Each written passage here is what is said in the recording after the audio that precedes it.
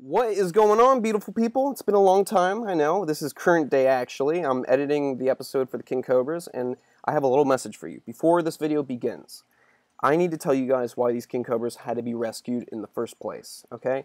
The thing is, in Thailand, King Cobras are protected species. So, for example, if you own a business where you remove snakes from people's houses, you're supposed to take the King Cobra back to the wilderness and let it go. If you need to keep it in captivity, the rule is about 2 weeks, no more than that, then it's illegal.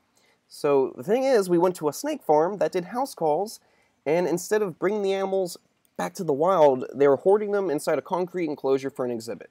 Obviously, this isn't proper husbandry. That's not how you keep King Cobras. They're cannibalistic, they're intelligent animals, and they stress out very easy. So, for example, all these King Cobras, you can look at every individual as we capture them throughout the video, and you can inspect them yourselves. Some you see their spines are exposed from not eating. Some of them you can see their faces are rubbed out for being in a cage with metal mesh. And some of them you can see have scale rot from being on wet concrete that's filthy, and eventually their scales just eat away. So you're going to see that with the biggest king we captured. Notice on his belly in the video, he's got scale rot. So it's nasty stuff.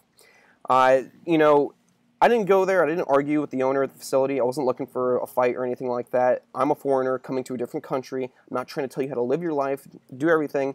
I would like to educate on proper husbandry and how to do things a little bit better, but at the end of the day, what I was doing, whether it would fix the situation or not, I wanted those individual animals out of that facility. They were in a bad situation. I didn't want them there anymore. They were going to die. I saw them, it's like me at a reptile shop. I see like a pretty little lizard, and I'm like, I don't want you to stay here. I want you to come home with me. So I saw the King Cobras, and I had that feeling for all 10 of them. And I offered the owner a price for all the King Cobras, and he made me a deal. We came back to the facility, and we collected them up to release on a private property in the wilderness. So thank you, Chris. Thank you, David. And thank you, Lucas. Thank you guys so much for coming out and helping me with this big situation.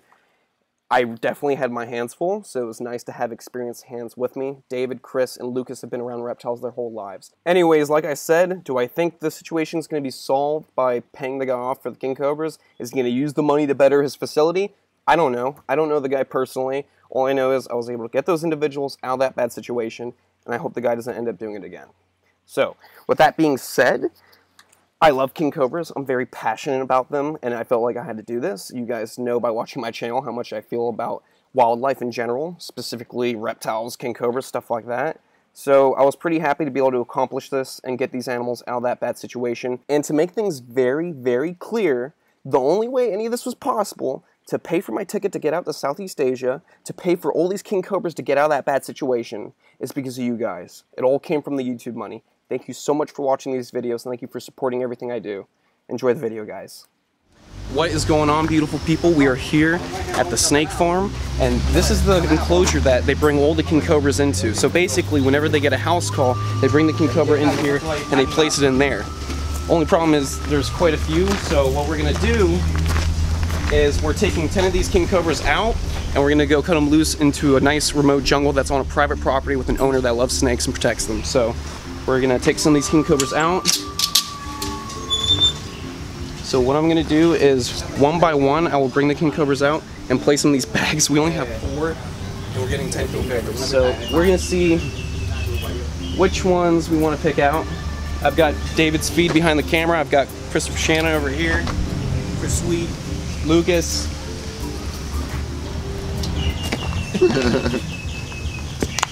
just jump in.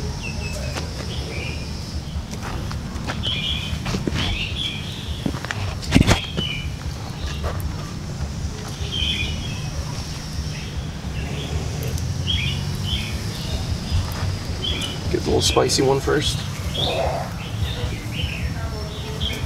Are you ready? Alright guys, we have the first King Cobra right here. Gonna watch my back for the others.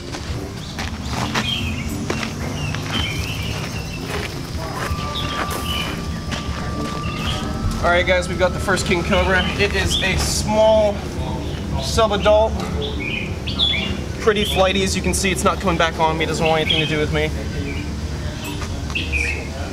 Now, what I want you to do is, can you please hand me that bag over there? Just have it ready, right to the side.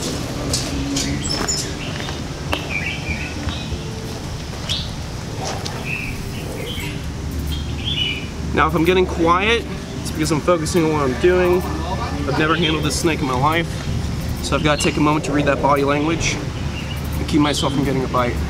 Now, all these king cobras still have their venom.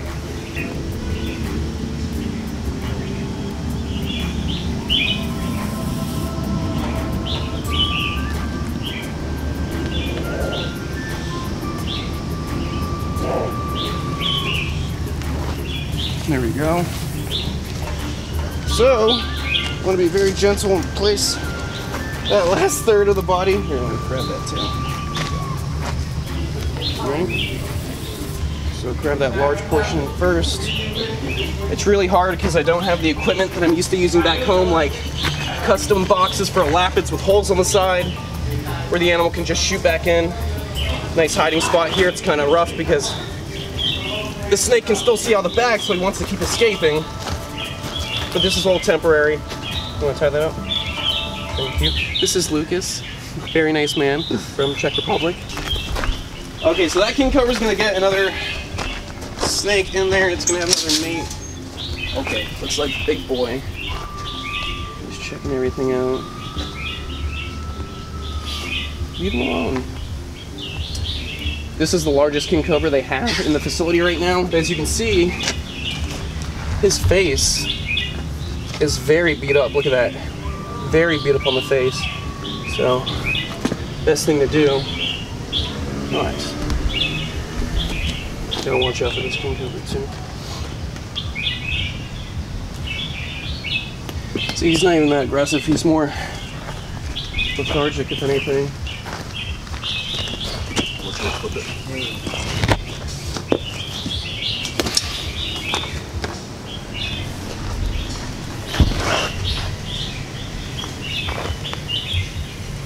There we go. Alright, you guys ready? He is a bit defensive. I don't think this guy's been handled much while he's been here. This is a very large king cobra. Reminds me of Kevin back home. These southern Thai kings look very similar to Malaysian king cobras because they are found in a similar environment. So you have to match with that coloration, that terrain. It is beautiful.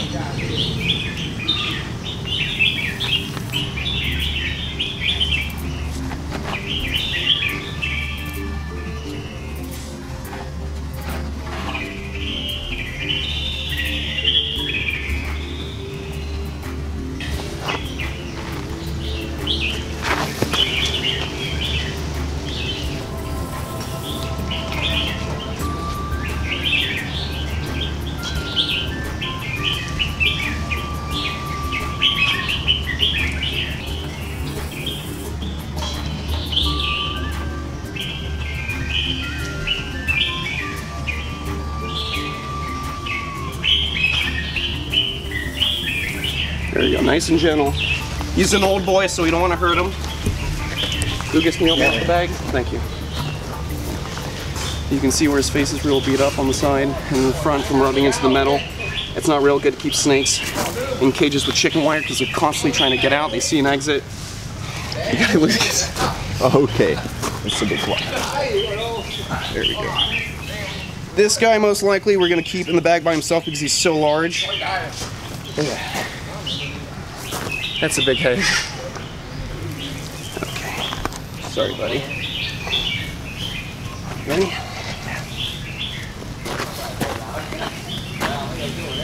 Now he can bite through the bag. It is a front fixed fang. It isn't a lappet, so easily could get through this mesh. People get bit by snakes more in the bag than they do actually handling the animals. Because they have the false illusion they're safe, that the snake's not going to bite them. There you go. Okay. Look at this guy. He's ready to go.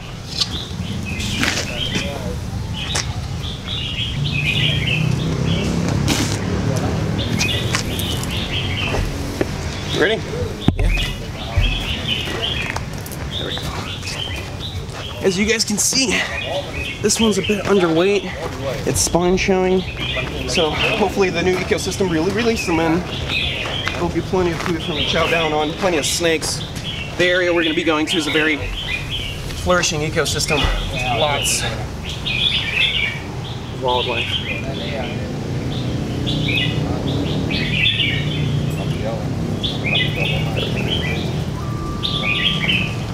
Ready?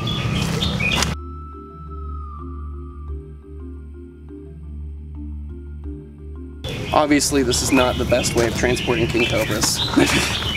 But we are in Thailand and we're making do with what we got. Sweet. Okay, 3 king cobras. Plenty more to go.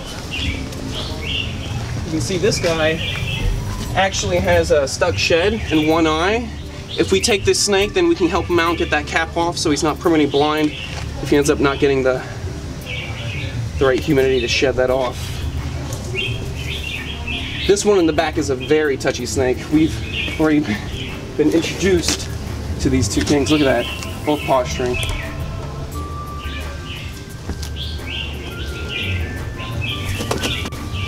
Beautiful king cobra, definitely would like to help it. And it seems like he's already exiting, so it's fine. He's gonna make it easy for me. There we go, straight out of the enclosure. There he goes.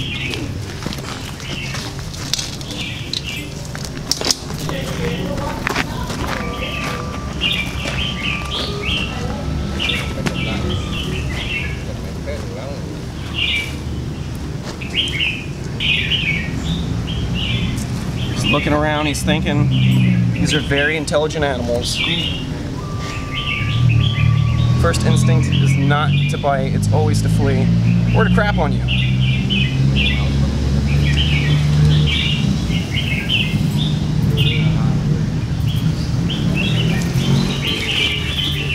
Now before we put them in the bag, let's check out this eye real quick. Let's see if we can help that out. There you go. Well, the main cap broke off, so that's good. Look how beautiful that snake is. Should inspect them all before release. Oh yeah. We do have to check them all because there are a lot of ticks on these snakes. We want to make sure they're not super uncomfortable when we release them into a new ecosystem.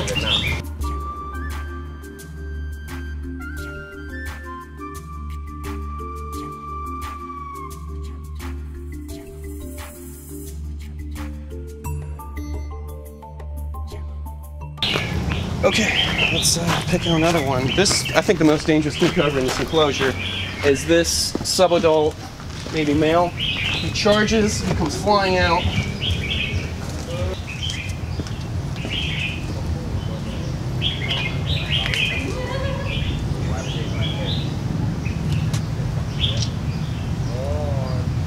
Oh, this one's beautiful, look at this. Look at this king cobra. Real calm too. We'll see about that in a second. Not even hooding up. Just very inquisitive, checking everything out. Looking to climb something higher. Oh no, he's checking Chris out. Look at that. Beautiful snake. I think this one's gonna be doing quite good where we're gonna release it. Ay, coño!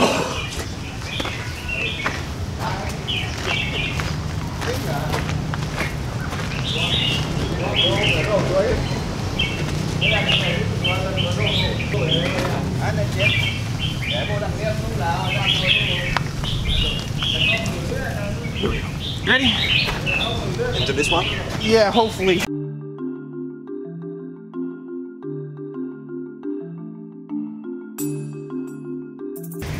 And I can't stress enough, there are better ways of transporting king cobras, but we're doing what we can with what we can here at the snake farm. They don't have a lot to spare, a lot to give us.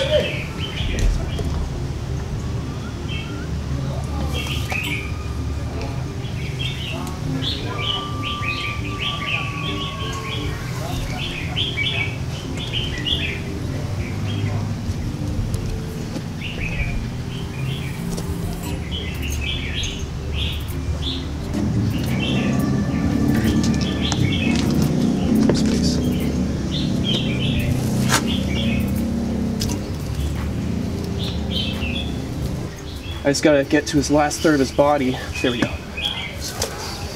Here we go, that's what I wanted. Oh, Fire King, watch out, watch out.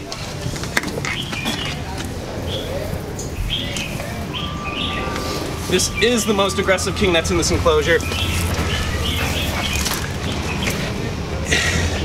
Definitely one that's not afraid to take a bite out of somebody.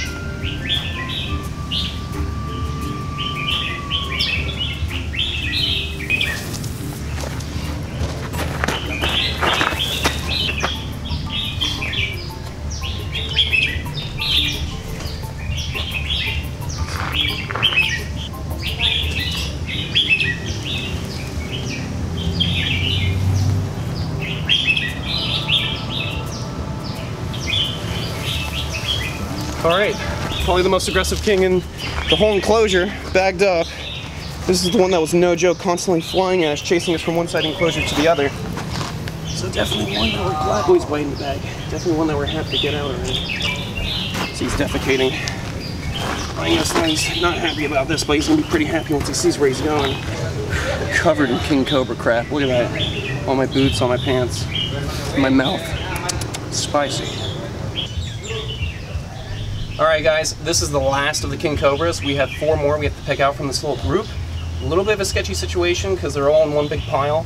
So let me see how everyone's temperament is. I don't want to pick up this guy's attention too fast.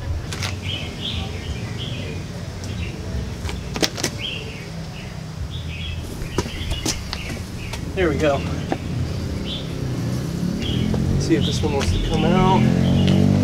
Looking for an exit. Come on, we're going to the woods.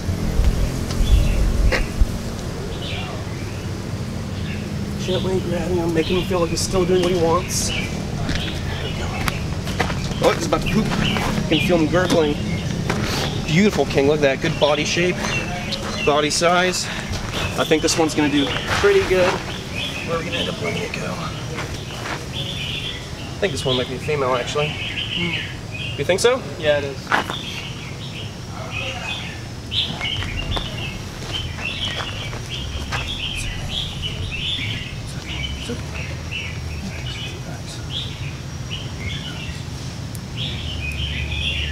There we go. Nice and smooth. All right, you ready?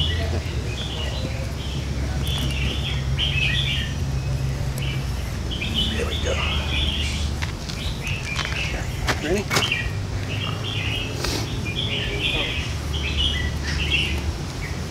Okay, how do you close this? I don't know. Oh, it's a zipper. Yeah, It's a zipper. Okay, so this is a like that. legit pillowcase. Okay, give me 1 second. Let me get that head again. Okay, you ready? And there's a hole right there. That's not good. Okay, let's get something to tie this hole up right here.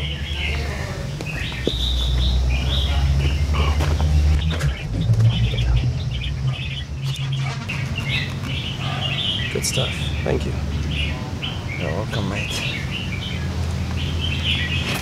And no, I didn't get bit by a venomous snake. If you guys are seeing all my bruises and cuts and whatnot, I fell off a motorbike. It's apparently pretty common here in Thailand to have a scar before you leave. So no, I haven't been envenomated. And this is from a boat engine. Stop asking me if I got bit. Okay, more love feet pillowcases. This is gonna be great. Ready? Let's go.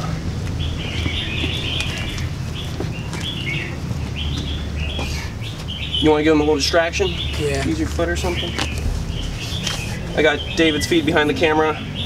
Grew up here in Thailand. He is 100% comfortable with king cobras and other lapid species. He grew up around these snakes, handling them and studying them from a very young age. And then we got Chris in the background as well, from Thailand. Hey. Avid snake handler and lover of king cobras.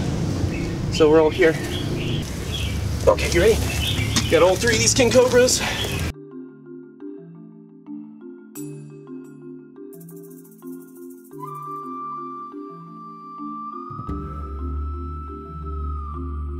Going, and the one in my left hand seems like he's, oh, there he goes, look at that, defecating all over the place, trying to make me pay attention to what's coming out of his ass instead of what's coming out of his fangs. Let's go.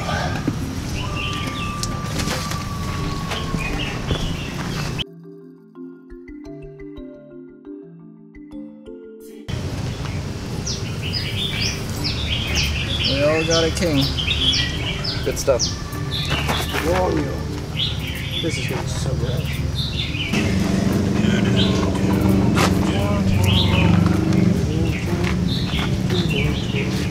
Got the zipper ready?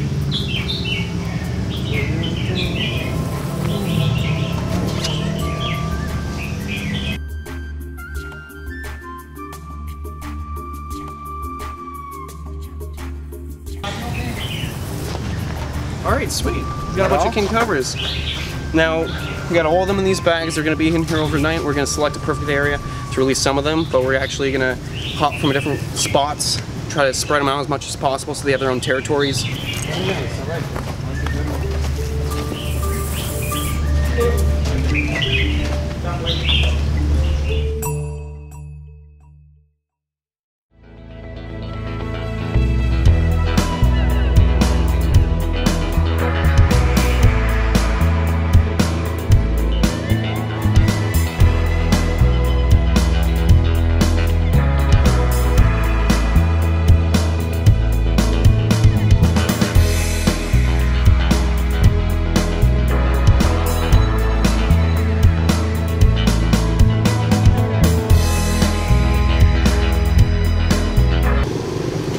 Excuse me, Mr. Lucas. I'm just gonna put some more on the seat right in here. There we go.